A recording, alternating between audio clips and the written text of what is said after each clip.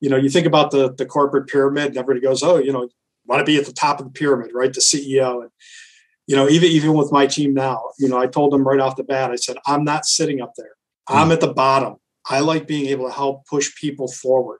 Welcome to Rochester Business Connections, powered by Balbert Marketing, LLC, where I get the chance to chat with Rochester, New York's very best business owners, entrepreneurs, and thought leaders. I am your host, Ben Albert. Don't forget to subscribe, and remember, we don't do advertisements. My fee for this show is simple. If you gain value from the episode, personally share with a friend and explain your favorite part. Let's get started. I am here with Bob Russell. Bob, what's up? How are you today? I'm doing fantastic, Ben. How's everything? It's good. This won't come out for a few weeks, so I thought about not even mentioning it, but we might as well address it because you and I were joking about it. Yeah. I'm in like Cabo or something right now, but it's a green screen. Realistically, we've got snow in Rochester and it's almost May. So what's going on, man? April snow. You can't beat it. It just goes to show Rochester changes every minute. It really does. Rochester is unpredictable. It's one thing I love about it. Bob, you have a real decorated history in Western New York. Currently, you're the CEO of Rochester Hearing Center.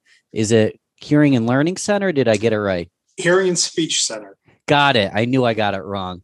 Rochester Hearing and Speech Center. You're the CEO and very decorated past, and we'll dive deep and talk about a few things, but let's get started. If you're under a rock and you haven't heard of Rochester Hearing, you guys have been around like 100 years, right? Yeah, actually 2022 will be our 100th year. So we're still a baby at 99. But yeah, the agency has such a long history here in town, and just the number of people over the years that we've been able to serve. We are a not-for-profit agency. We're a part of the L. Siegel family of agencies as well, one of the founding members of that. And the amazing thing over all these years is really the mission has not changed. And that's serving our community both from a hearing standpoint for people that are dealing with hearing issues and audiology, but also serving a younger population, preschool age, with early childhood intervention, offering speech therapy, physical therapy. So we say our clientele is from newborn to seniors. And it's been amazing that with the long history of the organization, that has not changed. And the need is still there, if not even greater today than it was when we were first founded. Well, and anyone from newborn to seniors. I know personally, I had a speech impediment when I was younger, and I still kind of have a speech impediment because there is, saying R's and a little bit of a mumbler. So if you're a young adult or a child, ultimately you can help them. And then obviously in the later years, whether it's for hearing or speech, so there's programs for all types of Rochesterians. Yeah. And, one of the things that led me to this organization was my own personal journey. I suffered from a speech impairment when I was a child, and I also lost hearing. So I kind of hit both sides of it. And then as a parent, my daughter was born prematurely. So we had to go through all of the occupational therapy and the physical therapy with her as well. And it really gave me an understanding of being on both ends of the spectrum of what we do. And, most people think of hearing loss as, when people become seniors, which is a big part of it. But there's also a whole population right now globally. The largest population that's growing in hearing issues is the 30 and under population. And I think a lot of it, we're all wearing headphones now. We have our music on our phones, and, some people that I know, they've got headphones in for 10 hours a day, and it just starts to take its toll after a while. So, what we're looking at is, where is the need now, but we're also looking ahead. Who is going to have the need 5 years from now and 10 years from now, so that we make sure that we're reaching them at this point to let them know, what options they have, especially for hearing conservation and being able, because once you lose your hearing, it can't be reversed. So the more that we can do working and helping people now to sustain it is really what the biggest goal is. I love that you talk about sustainability, hearing conservation. That's a term, hearing conservation. I'd never heard that term before. And you're talking from someone who is just a huge music advocate, has a music podcast, goes to concerts, and sometimes is standing right next to that speaker. Maybe that's not the right choice. I'm curious, other than something that's obvious, that you shouldn't be standing next to a speaker at a rock concert multiple days a week. What things can we do today to help with our hearing conservation? Maybe we haven't started to lose our hearing, or maybe we have and we don't even know it yet. Is there anything a young adult like me can do to avoid this nightmare that could occur? Yeah, you just hit the nail on the head. We don't realize it. And I'd say that's 90% of the people that walk through our doors is they go, well, I don't think I have a hearing problem, but, my spouse or my parent or my child, thinks we do. And I think one of the things for us that's really important, Dr. Greg Horton, who is our director of audiology, Greg's also a musician. So he's been working for years about the importance of hearing conservation, working with musicians that travel from all over to come to Rochester to see him, being able to get custom ear molds done. But there's a lot of things. I mean, the obvious first step is the volume level that there is. And then it's really about the association. And it's not even just for people that are listening to music, but it could be somebody who lives in a high or works in a high risk industry. Maybe they're working in a machine shop or a factory, or they're a tradesperson who's around a lot of loud noises. After a while, it just keeps taking its toll. And again, we as people don't realize it. For me, it was, why are you talking so loud all the time? And I'm like, I'm not talking loud. I didn't realize it. Those around me did. And that after you start hearing it a while over and over again from people, you go like, maybe it is something that I should have checked out. And that's a big part of the work that we do is just, bring people in very non-threatening environment, but just doing, basic hearing tests with them to let them see what their levels are, where they're at, and then be able to gauge that moving forward. So whether it's a year from now or 2 years from now that they come back, and trying to work with them on here's ways that you can really take care of your hearing. We're in the midst of doing a pilot program on a what word do I want to use, on a program where basically on an iPad, we're able to go in and put in the results of somebody's hearing test. And then we take that and we play back music, we play back conversation, but we're not playing it for them. We're playing it for their family members and saying, this is what they're actually hearing. And people don't have any idea, what it's like to be in that other world. Now, all of a sudden, they're getting a taste of that. And, I've gone through it with elderly family members where you realize, oh, my God, what have they been missing all these years?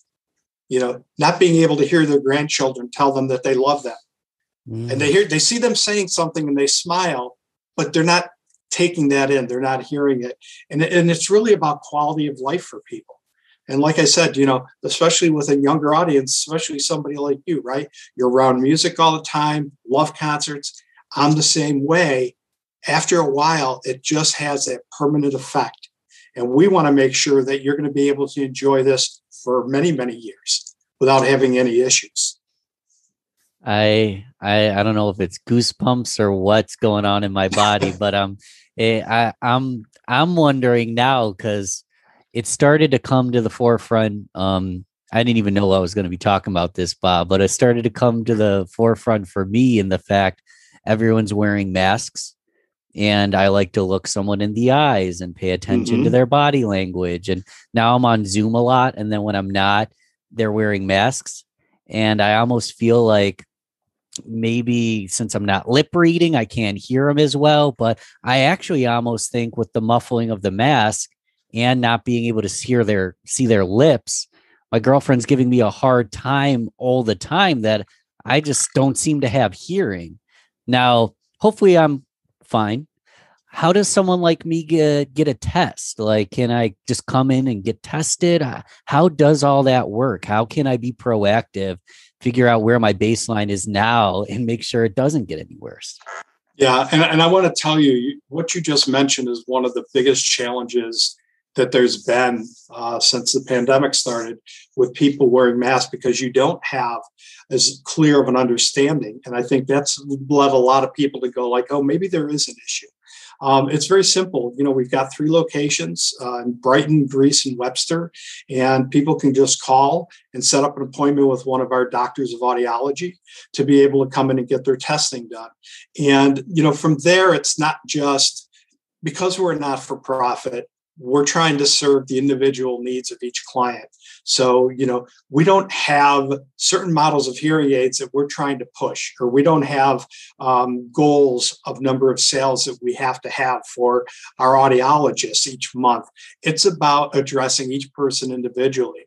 And what we'll do is be able, once the testing is done, our staff will go through each aspect of it and talk to people like, well, it seems like, you have more trouble trying to hear high-end noises or low-end noises. And then, if there is a need for a hearing device, what's the best device for the person? It's not that, we're going to put everybody into the Porsche of hearing aids if they don't need that. It's really individualized, the care that we give. And I think that's what's helped us to build our reputation, and really what sets us apart from, some of the, I'll say the word competition, even though there's not, for us as the type of agency we are, there's not a lot of competition, but it's really about that personalized care for somebody, and not giving them something just to make them feel like they're being helped with, new technology, but really finding out what it is that is the biggest area that they're suffering from. And how do we help them, again, maintain that and not have it get any worse at this point? Yeah, I like that you talk about, your competition, but not really your competition. And I'm almost a broken record because I say it all the time. The only mistake you can make is not seek help when you need it in any area of life. And then it gets down to the point, okay, there's a competitive market. It sounds like you guys ultimately, you're not focused on sales. You're not focused on metrics other than the satisfaction of your customers as a huge metric. So I know that if I come in, I'll be treated great. And we've talked a lot about hearing, whether it's speech or anything else. What other problems do you see often that we might not realize we have, or we know we have, and this is just bringing it to the forefront? Yeah, well, I think a lot of it is the stigma, right? For somebody to walk through your door, they have to admit that they might have a problem. And a lot of people don't like to admit those things, especially, guys like us, right? We're independent and we know it all. And we talk loud. We talk loud. I always tell people I'm Italian. I always have to talk loud. It's just in my DNA. But it's really letting people know that, there's no issue in recognizing, that there might be a problem. Just like, we have to listen to our own bodies. I've always said, I can't leave it to my doctor to tell me I think there's something wrong. I need to let him know when something doesn't feel right. Mm-hmm. And it's the same area with hearing and with speech, is there's nothing that's taboo about it. I mean, we have a president of the United States who had a very bad speech impairment as a child, and I like to look at people like that as beacons of hope for others, that it's not something you have to be ashamed of, but just being able to help understand what the situation is and what you can do to try and help with it. It's really interesting with, a lot of our younger kids, because some that are coming in, they haven't developed speech patterns yet. And that's part of what the situation is. And it's really just having the patience, but also the understanding for the families who are taking that journey along with them about, here's ways that we're going to help, but how you can also help them every day. I say, as a parent, to me, there would be nothing worse than either my child not being able to hear me say, I love you, or me not being able to hear them say that to me.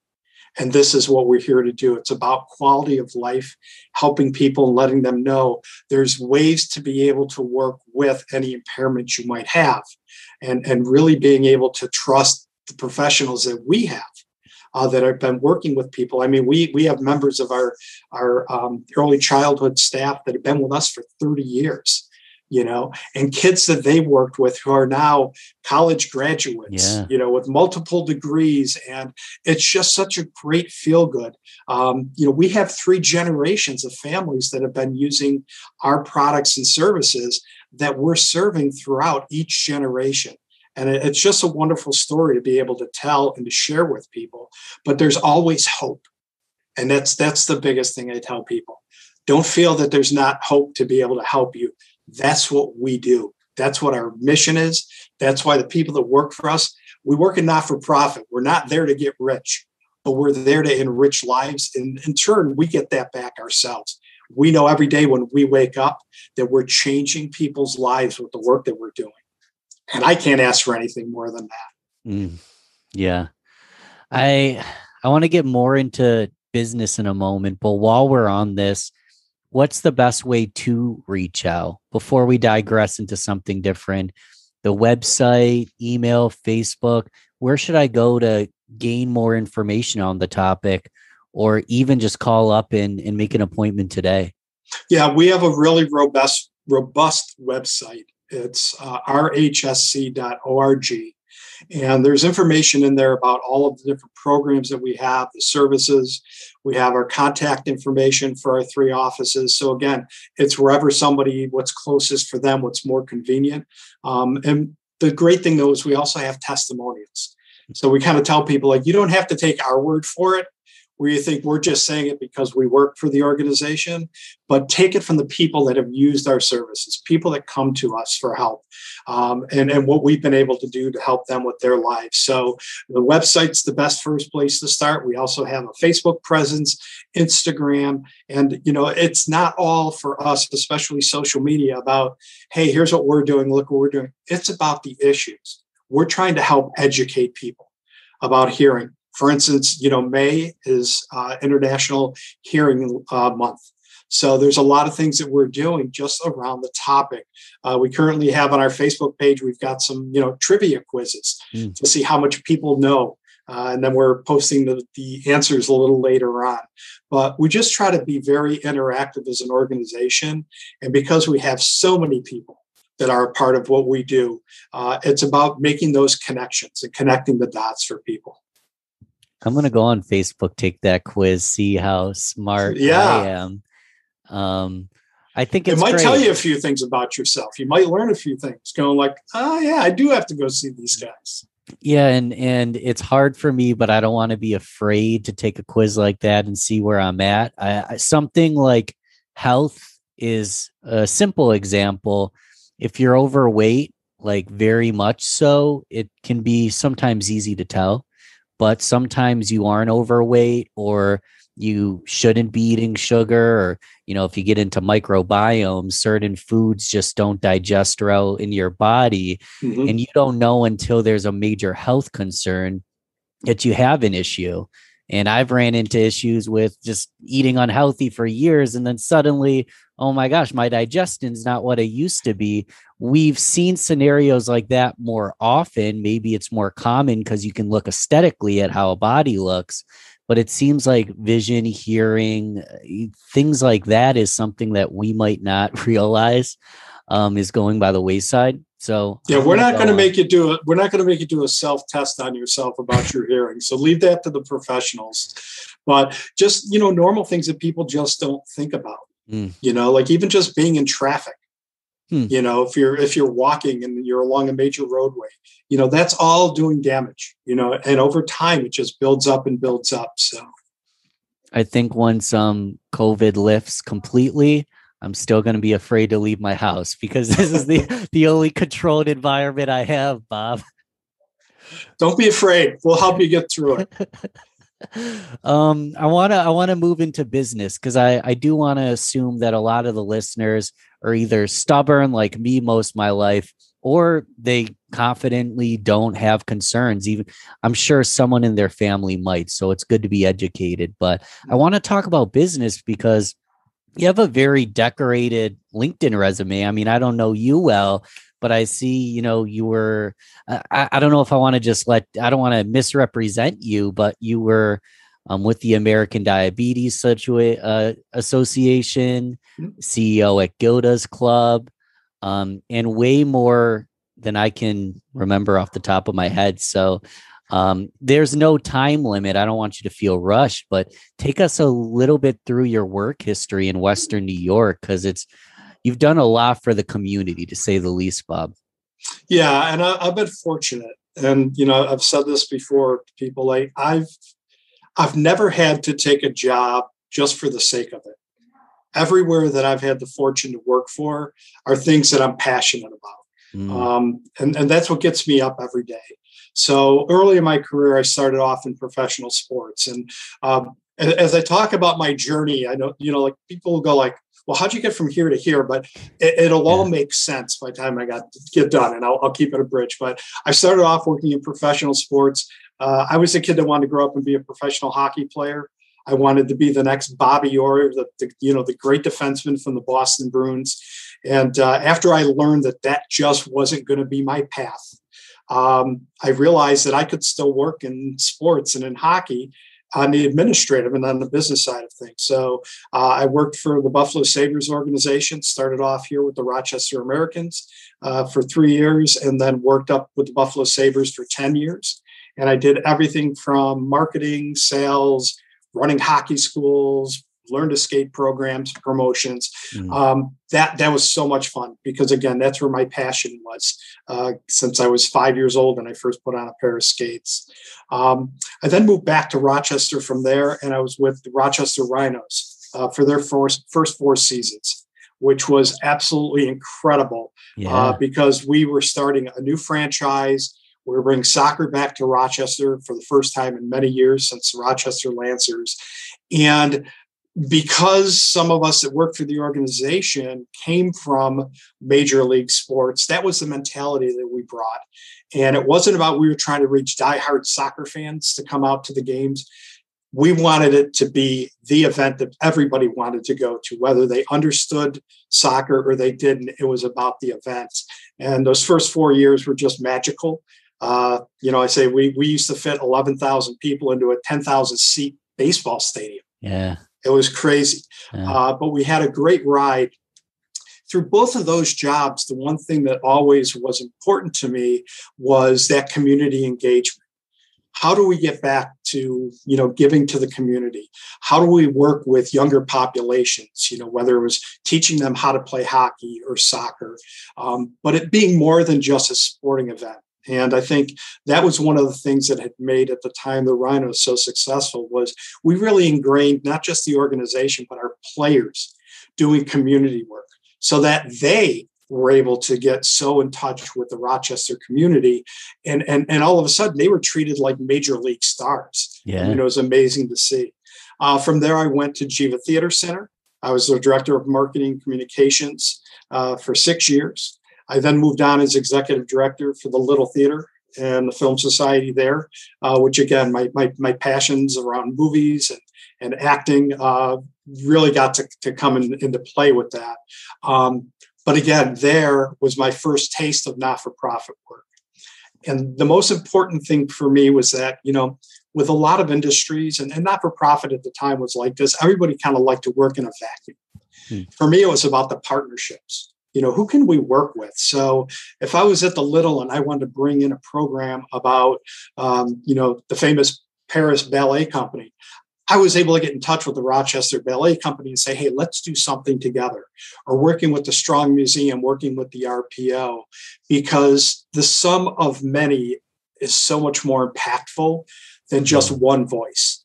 And I think that's where we were really trying to make sure that we were always giving back and educating people. It wasn't about coming to see a documentary. It was about that discussion we were having afterward to have that community dialogue and discussion. I then went to Gilda's Club, as you had mentioned, and I actually started off as their development director. And shortly after I started, the CEO announced her retirement, and the board put enough of their trust into me to be able to have me go there. And where Gilda's was so special was that, it's not just for people going through cancer, but it's for their family members as well. And I had lost both my parents to cancer, so I was a caregiver. And at the time, I wish I had known that Gilda's was there to help support me. So it was, again, being able to give back. I then spent 4 years as the executive director for the American Diabetes Association, where, again, it brought me back to my Buffalo roots, because I ran offices in Buffalo, Rochester, Syracuse, and Albany.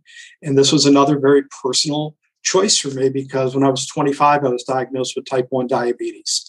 And then in October, I became so fortunate to be named president and CEO for Rochester Hearing and Speech. So, as I said, it's about the journey we all take. And for me, one thing led to another. And even making the transition from sports into entertainment, people say, well, what does a sports guy know about, filling a theater? And I said, I know how to put people in seats. I know how to market something. And I know how to connect the community to the work that we're doing. And that's been that common thread throughout all of my experiences that have really laid out that path for me of where do I go next? What's that next opportunity? And I'm feeling pretty confident that this will be my final resting place. Good to hear. I'm still young, but I've got so much great work ahead of us with our organization. So, yeah, that's strong. The building community being the common thread, being able to bring people on board as leaders, as team members, and as community members to come into the organization when you need help. That's something. So many people are focused on metrics, and they're focused on the amount of impressions they get in marketing. But it sounds like you're more saying, let's look at what the community is going to endorse. Let's look at how we can help people be mission driven, be vision driven. And then the rest kind of almost doesn't matter what industry you're in. With that mindset, it sounds like you've been very successful. Yeah, for me, it's always been about the quality and not the quantity. Obviously, if you're selling a ticket for something, you want to put as many people in there as possible. Like I said, it's then about that discussion afterward. And that was both live theater as well as, the movie industry that we really put a focus on was, there's some tough topics out there that are addressed through the arts. And I think that's one of the things that so many people are drawn to the arts for, because it's entertaining, but it's also very thought-provoking. We always wanted to be able to carry that discussion to the next level. So, for me to be able to, put together a Black History Month series of programs and not have those follow-up discussions would have been an injustice to people, because everybody wants to have a voice in something. And I think, we're so used to being yelled at by media or told through commercials what we need to be thinking. I want to be able to say, I disagree with that, but here's why, and have that dialogue, have that discussion. And I think that's, again, for us, it's about, they say it's a churn and burn, right? So you get as many people in and then you move them on. I want somebody to come in, and if they're coming in to meet with one of my staff, I want them to have an hour to spend to talk about what their concerns are, what their fears, but also for us to be able to educate them. And help them to have a better understanding, rather than being, okay, get in the seat, get tested. We're going to fit you for a hearing aid. Okay, out the door. Next one comes in. That's not how you successfully engage a community. And again, to me, that's the most important aspect with everything is how do you engage people and have them talking about you to others because they had such a great experience with it. I think I kind of got lucky, Bob, but basically when you look at why I started this podcast, the couple main reasons were, one, I'm a new business owner. I've never owned a business. Why don't I talk to business owners, decorated business people, influential people in the Rochester area and learn from them? And two, I want the people in the community to know that each other exists and try to create a network of people that support each other. And I didn't really have this conversation in my back pocket when I came up with this idea. I almost feel like I got lucky. But that's why I want to ask you, Bob, because you look at your decorated history, it couldn't have been, easy, or it seems like you're going bridge to bridge to bridge seamlessly. Any major challenges that you ran into that, a business person, maybe they're going through now, or maybe they want to avoid that bump in the road? Any challenges that come to mind on your part that you would, maybe you wouldn't do it differently, but you sure wish you hadn't done it that way the first time?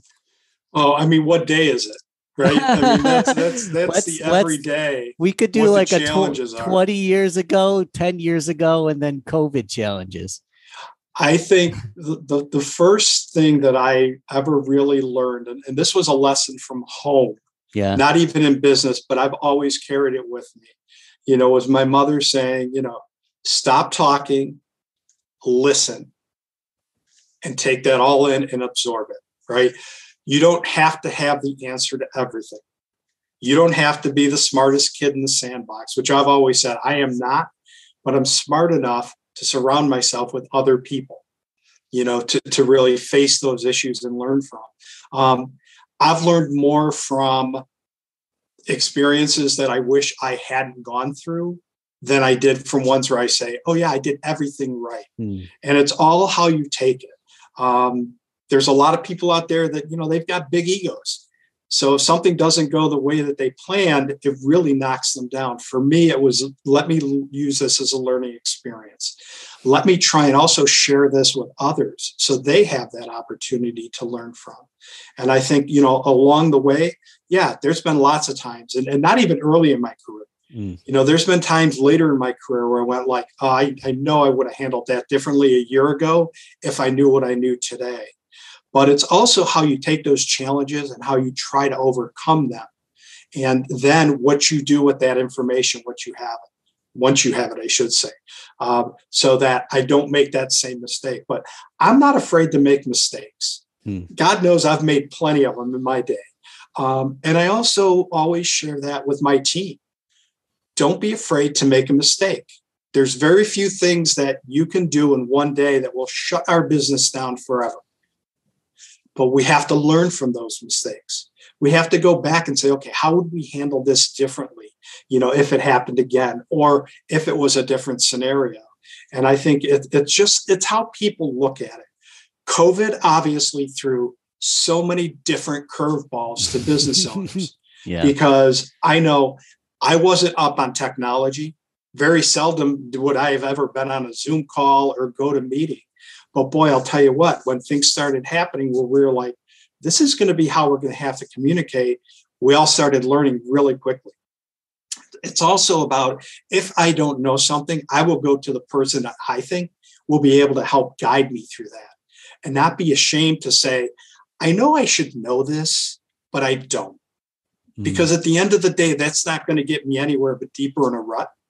So I think it's really just being open and it's about that collaboration and about that support network that we all put around ourselves to be able to say like, hey, Ben, I've never done a podcast before, but what would I have to look at doing something like that for our agency? I don't want to look it up online. I want to be able to talk to somebody directly and hear about that experience and to see if it's something that might be for me. And maybe it's not. And I'll also learn that. So that's really, for me, the biggest thing is learning from those times where now I look back and I really kind of cringe like, oh, I can't believe I handled it that way. Or I said that. Yeah. I got through that. And part of that is because I've always been fortunate to have enough people around me to say, hey, guess what? That's okay. Don't let it get you down. Learn from it and be able to move on.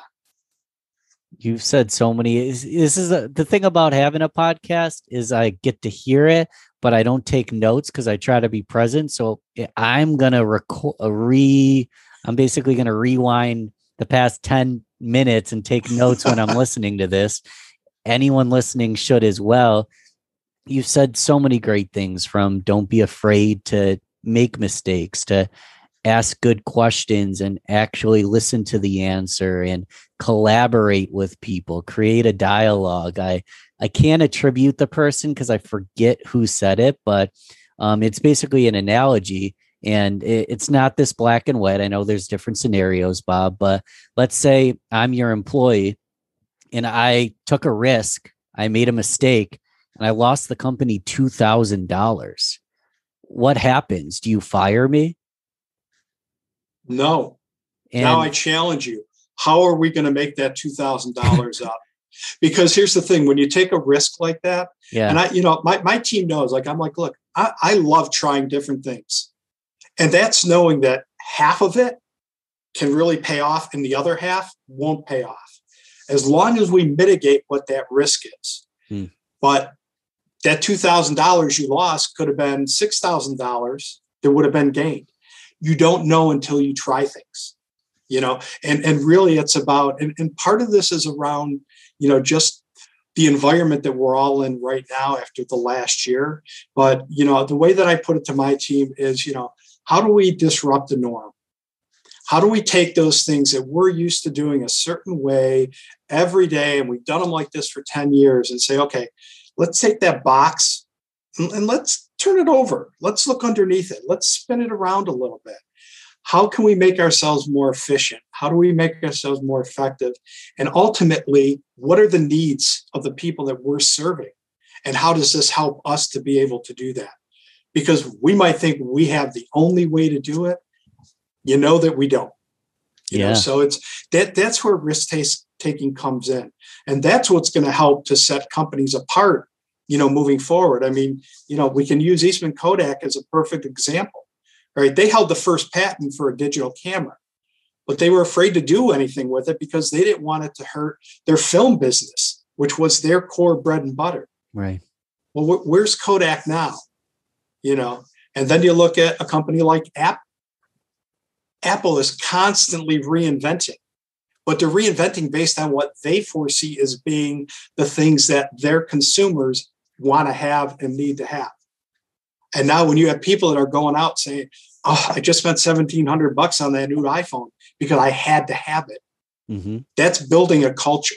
So you constantly have to be willing to change. I think the other thing that COVID really was an eye-opener for a lot of companies, where people that had a 3 or a 5 year plan, and that got blown up. Yeah. Well, no, but we got to stick to the plan. No, we don't. Yeah. We stick to the core of the plan, but how we get there has to change. And you have to be willing, again, to take some risks, take some chances to do those things. And that's how you end up getting longevity and being successful. Yeah, take a chance, disrupt the norm. And then if you can build a community, Apple is the best example anyone could ever mention, because they've built a community of advocates that literally bleed their product, to the point that the big trending thing now is Clubhouse, and Clubhouse isn't available on Android. And someone like me that has a podcast and likes blogging and is literally pulling my hair out because I can't get on Clubhouse on my Android phone. And that's really building a community, disrupting a norm. Yeah. I love the digression, because it was probably the best answer anyone could give, because the answer, in my opinion, to that question, $2,000, do you fire the guy? The analogy is, no, I just paid $2,000 towards your training.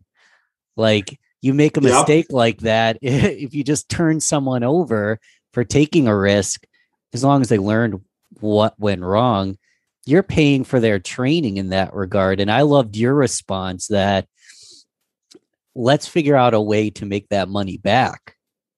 Because if you lose me 2, but you can make me 9 and be a valuable member of my team, that's way more valuable than that too. It's also for the person itself, right? Because what you don't want to have happen is somebody tries something. If it doesn't work, all of a sudden they've got their tail between their legs, they're feeling down in the dumps. And that's why I try to turn it. Okay, so now what do we do to make that back, right? Because now it's, okay, you've got to get back into the game mentally. We were down 5 goals going into the third period, but miraculously, we ended up winning the game. Why? Because people learned from something and they wanted to keep trying to come out of that hole. And I think that's, it's too easy, especially for managers and leaders to point their finger at somebody and say, you did bad on that. You did a bad job. You don't want to lose somebody mentally. You need to bring them back into that game and get them back on that horse as quickly as possible. And that's the best way to do it, by not saying, okay, well, now I'm going to go and take care of this problem. No, we're going to figure this out together. I need you to be an active participant in this. Now let's figure this out. So Rochester, I love it, born and raised, could name 500,000 things I love about it. Let's talk about, one thing that you really like about Rochester, but then one problem or challenge that ultimately we need to start collaborating. It's not all going to be solved on this podcast, but any challenges that you've seen in Rochester, being a business person in Rochester for so long? Yeah, I mean, one of the things that I always said, I'll preface this, Ben, by saying I was the kid that was like, when I grow up, I can't wait to get out of Rochester. Sure. And then I'm the guy that went, no, Rochester's pretty darn good, and came back. I think we've enjoyed being a hidden gem as a city. We've enjoyed kind of being the underdog. We're, always behind Buffalo, which was bigger and had major league sports. But I think part of that thinking is, we still think kind of small. Now, we've tried some bigger things over the years, like the fast ferry, that it didn't work, right? That was a one-way trip. That was great for people that want to go from Rochester to Toronto, but there wasn't much bringing people back here. So I think that's one of the challenges that the city has seen is really, where's our place? There's been a lot of things that we've been able to do to start trying to build off of that. And I think, the arts is one area. We've got world-class arts organizations and artists here in town. But I think there's still that feeling that even though we used to be the corporate giant of Kodak and Xerox and Bausch and Lomb, that we lost that when they all started moving out. But right now, what I see is we're a groundswell. So out of all those lost jobs at those companies, how many smaller tech firms started to grow? And what's out there that's happening in this city that the people that live and work here aren't even aware of yet? And I think that's a big part of where we can, grow as a city, is to really be able to make sure that people are aware of groundbreaking work that's happening in this city and how they can be a part of that and be proud of it, to be able to, retain talent when it comes to Rochester, retain students that are coming here to go to school. And then instead of sending them off somewhere else with their education and their experience, how do we keep them here? Because, I'll say, I've got a lot of friends that have lived in larger cities that have come back to Rochester. And the first thing they say is, great place to raise a family. It's affordable. We thoroughly enjoy all 4 seasons, as we were talking about at the start of this, where even we're enjoying winter while we're in spring. But there's just so much talent and there's so much work that's being done to affect not only our country, but the world with what's coming out of this city. That I think, for us to be able to do a better job of everybody being proud of that and everybody being able to feel like, this is what my city is making happen in these different industries is a big part of that. And that it's also a city where your dreams can come true, especially as a business owner. You open a new business, there's so much opportunity out there to be able to, tap in and create relationships. I don't see this as a big, dog eat dog city where competitors are, I know a lot of industries where the competitors are working together because everybody's got their own niche. So it's like, okay, how can we build on that, make that even broader and bigger? I know in the music and entertainment industry, that's absolutely true. And I love the realistic optimism. Bob, have you ever thought about running for mayor? Absolutely not. I would not want that job. I feel like that's the sentiment of a lot of the most qualified people. Yeah, I'd rather be a couple rows behind. Okay. Helping to push people forward that would be, better for roles like that. I'm always about, I learned this from an early age. Like, you think about the corporate pyramid and everybody goes, oh, want to be at the top of the pyramid, right? The CEO. And, even with my team now, I told them right off the bat, I said, I'm not sitting up there. I'm at the bottom. I like being able to help push people forward, help you to learn how to grow. and learning from that as well. And I think that's the one thing that, we have such amazing leaders in this country or in this city and county for business and for civic work that we all can learn, and we can all help push everybody together. Because you just can't have 5% of the people sitting there being able to do all the work and have the vision. It's got to be everybody working together. I love the pyramid analogy being at the bottom. What's coming to mind for me, and it's a analogy, it's not literal, but if you're the biggest and take the most space and do the most work, if you have the largest stake in the game, if you're at the top of the pyramid, all that space is right up there at the top. But if you have people that are taking up that much space, holding up that much weight and pressure at the bottom, exactly, those are the people holding up the rest of the pyramid. Yeah, I'm stealing that one, Bob. I like that. Hey, I was never the nimble one who could get to the top of the human pyramid. Yeah. I was always the husky kid, so my place was at the bottom, and I'm totally comfortable with that. I like being a part of the foundation for places. And that's why, everywhere I've been fortunate enough to lead and work, it's been about how do we build this up? And ultimately, who's at the top are the people that we serve. They're the ones that we want up there. We want to be able to push them forward and be able to hold them up. So, yeah, servant leadership. Absolutely. Bob, we could do 10 of these, or at least I could on my end. But for the sake of time, I want to move to the rapid fire round. Easy, short, either Are you sure or. Easy? You can even fill in the blanks. So it's just short answer questions. We'll get started with coffee or tea. Oh, coffee all the way.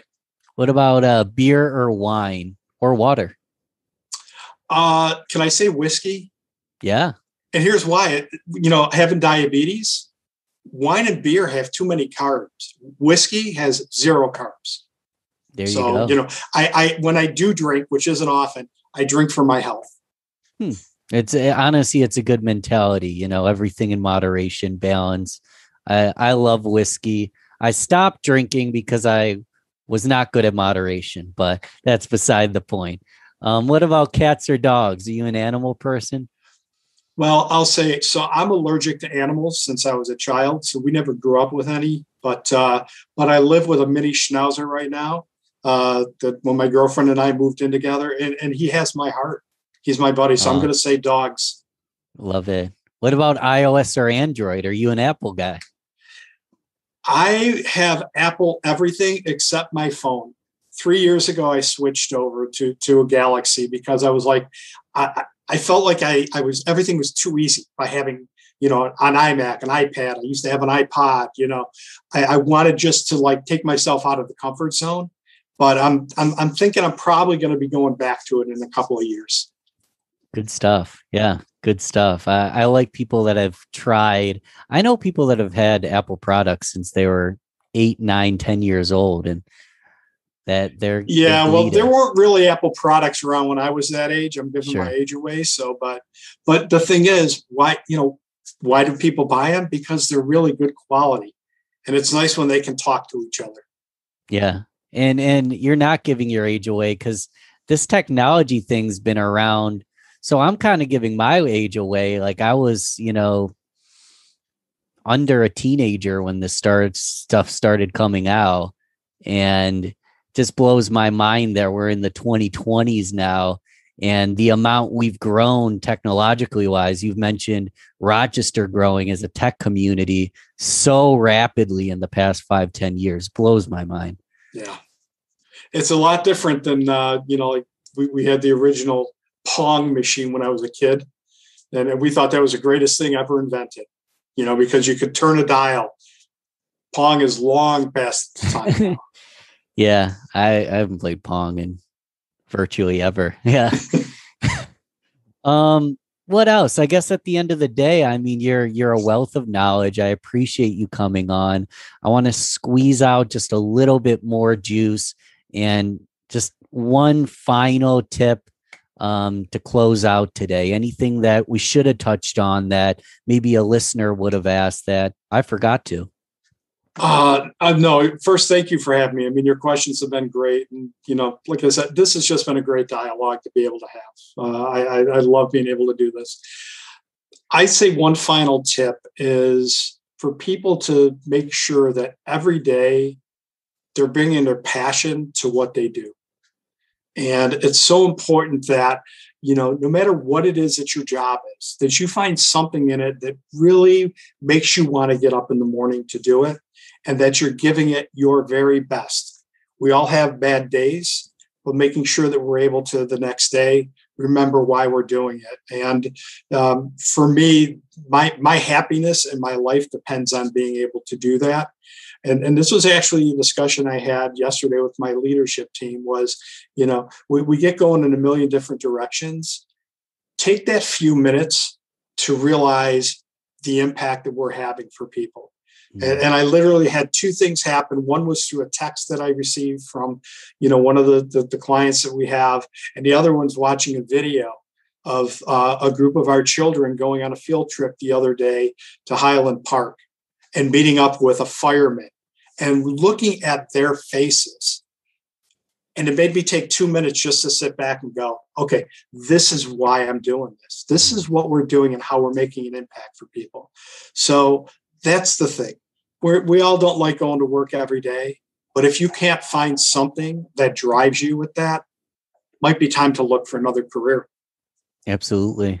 I've been joking. I work half days, and it's not half days because I love to work. It's half days because I'm working half the day. So choose 12 hours, and that's what I'm working. But at the end of the day, yeah, it's because I love doing it. I said this before we hit record. I'm tired today. I don't feel well, but having conversations like with people like you, it makes it all worthwhile. And it's part of why I love what I do. Thank you again, Bob, for coming on. Absolutely. And I'm learning from you too, Ben. I need you to know that this is a two-way street. So, thanks so much for just, our past conversations. And I know that you and I are going to be connected for quite a while. Because I really love the work that you're doing and the synergies that I think that, we have as just people and individuals. Agreed, Bob. Tell us one more time how to keep in touch with you and ultimately everything you do.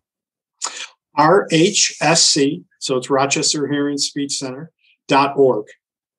And everything's right there. You can even click on a link to send me an email directly. And I love hearing from people. So any way that we can help is, an individual agency, that's what we're here for.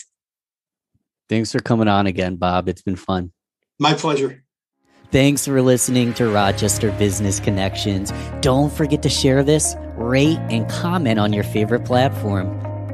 You can also email me, ben@balbertmarketing.com. Let's connect soon. Until then, keep thriving, everyone.